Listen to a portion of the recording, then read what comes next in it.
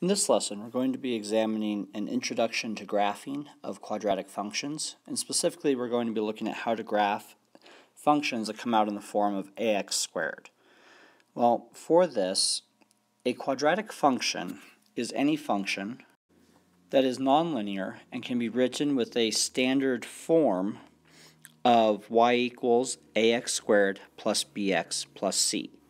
Now you can see there's a lot going on here. Today we're just focusing on this ax squared part. Other parts of what the c and the bx do will come in later lessons. Now the function itself, when you graph it, has the shape of what is called a parabola. So a parabola is simply this shape that you see graphed here, where it comes down, turns, and then returns back up in the direction it was headed. This is a standard y equals 1x squared graph, and so we can make changes and manipulations to it just like we can from any linear function that we've seen in the past. Some key points of interest in this function. The first is the axis of symmetry. And this is simply a vertical line that can divide our parabola into two equal symmetric parts. And for this standard graph, the y-axis acts as our axis of symmetry, as I attempt to draw one here. And you can see that from the left and right, it folds perfectly across this dotted line that was drawn. Next is our vertex, which is the turning point of the graph. And the vertex for this function currently is located at the origin. So the vertex, its equation would be x equals 0. That's the equation of the y-axis. And the vertex is a location, a point, and its point would be 0, 0. So wherever the graph turns around at is the vertex, and the line that you could fold it across and get the same on either side is our axis of symmetry. Basic graph, parabola, and quadratic function has that equation of y equals ax squared plus bx plus c. Let's take a look at a couple of other quadratic functions and see if we can identify some of these key points in them. So shown here are those two functions that were promised, and let's see if we can find that axis of symmetry. A lot of times I will abbreviate that as AOS, and then the vertex. Remember, axis of symmetry is an equation, the vertex is a specific point. So for our first function that is shown here, what do we have for our vertex first? Where is the turning point of this function? And if you look, it turns around at this location here. So if I put an extra dot there as a reminder, I find that my vertex is located at the coordinate 2, -3. Now, what about that axis of symmetry? Well, the axis of symmetry is the vertical line that passes directly through that vertex. So it's going to have AOS, the equation x equals 2. Note that the x part of the vertex is the equation for the line signifying the axis of symmetry. Let's take a look at our second function. Again, we have this axis of symmetry in here that will make everything equal across the two sides, but it all comes down to where that vertex is. And we can see the vertex is this high point right here. So if I circle it in a color that can be seen a little better, what's the location of that? Well, our vertex this time is located at the point -3, 7. And then our actual axis of symmetry is the vertical line that passes through that. Our AOS is x equals -3. Now, a thing of note, and this will become very important as we move forward, in our study of quadratics and quadratic functions is that some key points that are always being discussed when it comes to quadratics is a starting point, which a lot of times means the y-axis or the y-intercept, solutions, which is where it crosses the x-axis, or a maximum or minimum value that is achieved. Well, for both maximum and minimum value, that happens at the vertex. We can manipulate our parabola, our quadratic function, so that it opens up, in which case we will have a minimum value. We can also manipulate the equation so that it opens down, in which case that vertex acts as a maximum value. So be sure you have ways of locating this visually, graphically, and then also, as we continue with our studies, we will look at how to identify these points or calculate them algebraically. So we have these two main functions, one that opens up and one that opens down. How do we really tell the difference between them? Well, when we write our equation, y equals ax squared, or f of x equals ax squared, we have two main situations. We can have either a being greater than 0, or we can have a being less than 0. If a is greater than 0, it opens up.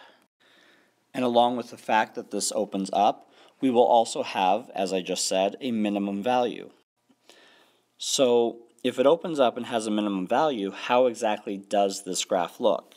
Well, if I were to graph the function y equals 1x squared, it would have its vertex at the origin, and then whatever movement I make away from that origin, I'm going to square it for my vertical value. For instance, if I move to the right 1, what would 1 squared be? Well, 1 squared is 1, and I get a point here. If I were to move to the left 1 at negative 1 and square negative 1, well, negative 1 times a negative 1 is a positive 1, and I end up there. If I move to the right 2, I'll be on this vertical line. And what is 2 squared? 2 squared is 4, so I end up here. And if I move to the left 2, negative 2 squared is also a positive 4, so I end here. And it gives me enough to do a basic graph of my function, which is what we saw on the first slide. But what happens if I start to change this a little, and let's say I want to do y equals 2x squared? Well, now according to my order of operations, whatever movements I do to the right or left, I will square that and then double my answer. So again, if I move to the right 1, I'm on this line. 1 squared is 1. 1 times 2 comes out as 2. If I move to the left 1, negative 1 squared is 1 times 2 is also 2. Now what happens if I move to the right 2 spaces? Well, 2 squared is 4. 4 times 2 would give me 8, and that'll put me just off the top of my graph that's shown. If I move to the left 2, negative 2 squared is also 4. 4 times 2 is also 8, so I end up here. Connecting these points, of course, still going through the origin, I end up with a graph that looks a lot like the first, it's just taller. So anytime my a value is positive, it will open up. If I have an a value that's greater than 1, it's going to be a very tall graph that opens up. If I were to have one that was y equals 1/2 x squared, each time I'd move up only half the distance, and I would end up with a graph that is much wider than the standard that I'm used to. So I'd end up with something that looks more or less like this yellow graph. So I can get a whole series of graphs that all open up. It's just a matter of how quickly they're moving up, and that is controlled by that lead coefficient. So this last one is y equals 1/2 x squared. Well, what happens if a is negative? So let's take a look at y equals a negative 1x squared. So I still have my point at the origin, and if I substitute in a positive 1, 1 squared is 1, and then I multiply that 1 by this negative, and I get out negative 1. If I put in a negative 1, negative 1 squared is also 1. 1 times negative 1 gives me a negative 1. If I substitute in a 2, I'll be on this vertical line. 2 squared is 4. 4 times negative 1 will get me negative 4. And negative 2 squared is 4 times negative 1 is negative 1. And I get a graph that looks roughly like this. Notice that the sides are curved. They are not perfectly straight. But also notice that this black line that was just drawn is simply the red line reflected over the x-axis. The title of this slide is Vertical Stretch, which is controlled by that lead number, how big is it, and reflection. If that lead number is negative, it will reflect across the x-axis. So if I were to graph a negative 2x squared, I would end up with something that looked just like my blue line before, except opening down. So I would come out to here, and I would get a graph that looks a lot like this. If I did a negative 1/2 x squared, y equals negative 1/2 x squared, it would look a lot like the orange line, except it opens up at half the speed. And I'm not sure if I'm going to be able to get this to show up on, but a rough picture of it. Let me do that in another color, the same orange that I had before. So whether it opens up or down is controlled by whether the lead coefficient is positive or negative, and then how quickly it opens will be controlled by what that number actually is.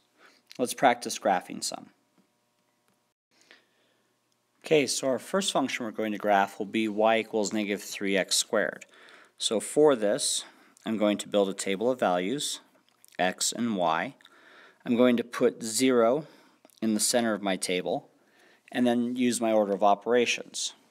According to this, I'm going to take whatever x is and square it, and multiply by negative 3. So 0 squared is 0. 0 times negative 3 is also 0.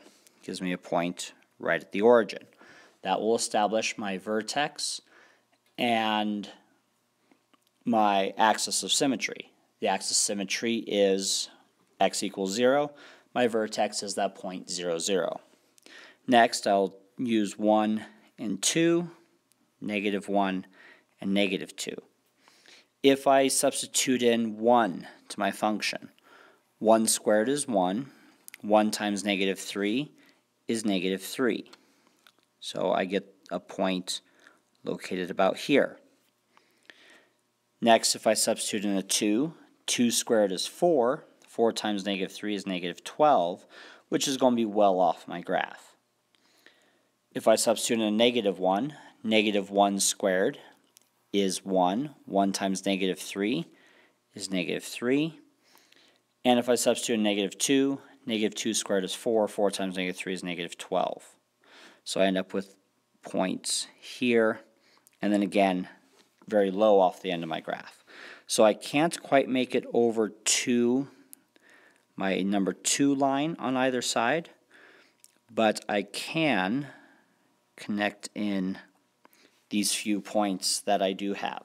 And that's a rough sketch of what y equals negative 3x squared would look like.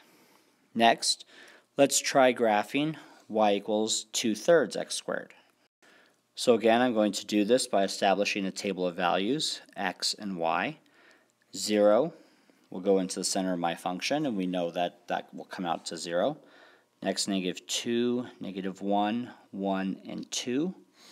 If I substitute a 1 in, 1 squared is 1, times 2/3 gets me an output of 2/3.